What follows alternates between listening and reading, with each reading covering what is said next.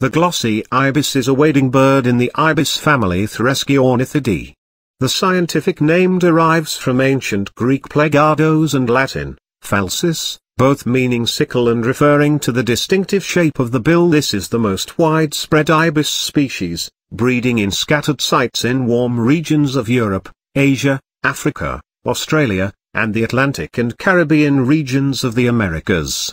It is thought to have originated in the Old World and spread naturally from Africa to northern South America in the 19th century, from where it spread to North America. The glossy ibis was first found in the New World in 1817, New Jersey. Audubon saw the species just once in Florida in 1832. It expanded its range substantially northwards in the 1940s and to the west in the 1980s.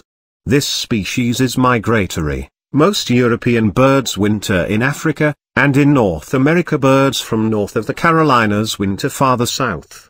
Birds from other populations may disperse widely outside the breeding season.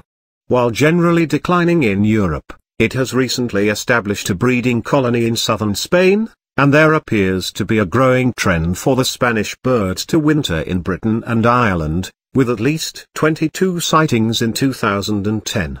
6. In 2014, a pair attempted to breed in Lincolnshire, the first such attempt in Britain. A few birds now summer in Ireland, but as yet there is no evidence of breeding there. The diet of